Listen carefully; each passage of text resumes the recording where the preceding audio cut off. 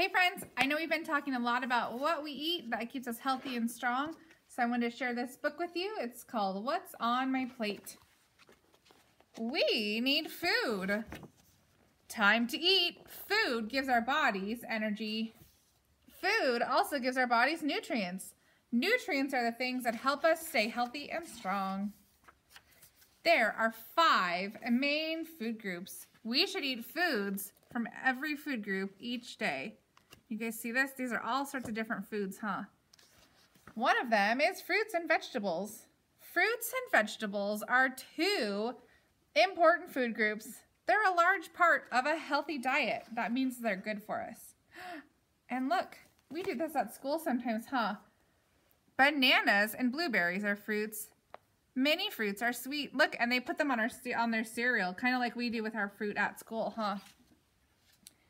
We should eat about 1 to 1.5 cups of fruit every day. That's 32 grapes. That's a big number, huh? Or 1 whole banana. Broccoli and peas are vegetables. Remember we talked about how broccoli is actually a flower, huh? Some people like to eat them cooked and some people like to eat them raw. You should eat about 1.5 cups of vegetables each day. That's 18 baby carrots. Wow, I don't know if I can count that high. Or 3 stalks of celery. Grains are plants like wheat, oat, and rice. Many types of bread are made from grain. Do you see all those breads? They're made from different grains.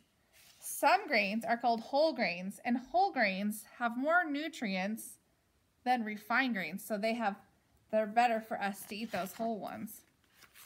Brown rice and oatmeal are whole grains. White rice and plain bagels are made from refined grains. You should eat about 5 ounces of grain foods each day. Half should be whole grains. Eating 1 cup of cereal, of cornflakes, this one says, and a cup of whole wheat noodles and a small tortilla is all we really need in grains for the day. Meat and eggs have lots of protein. Our bodies use protein to grow muscles. Do you know what this is? This is an omelet with eggs, and they put some meat and some vegetables in there. So those vegetables would be cooked because the eggs are warm and they cook them. Chicken and fish are good meats to eat. They often have less fat than other types of meat. That makes them a healthy choice. Do you guys ever eat chicken?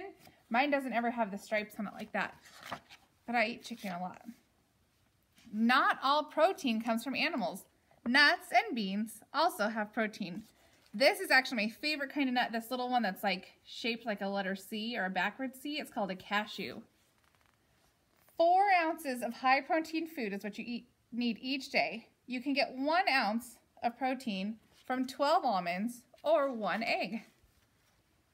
Ooh, dairy foods have calcium. What is this? You see that? That's a cow. They make milk, or some types of milk. Calcium makes bones grow strong. Milk is a dairy food. It is used to make yogurt and cheese. Choose dairy foods carefully. Some of these foods have too much fat, like ice cream. It's probably not one that we would want to have a ton of, huh? Your body needs 2.5 cups of dairy every day. Oh, and then they're going to talk about sometimes foods. Some foods are not very healthy. They have few nutrients. Do you guys know what these are? Let's see what sometimes foods are. They also might have too much sugar. Candy and soda have lots of sugar, and too much sugar is bad for our teeth. And look, there's the ice cream I was talking about. Other foods have too much fat.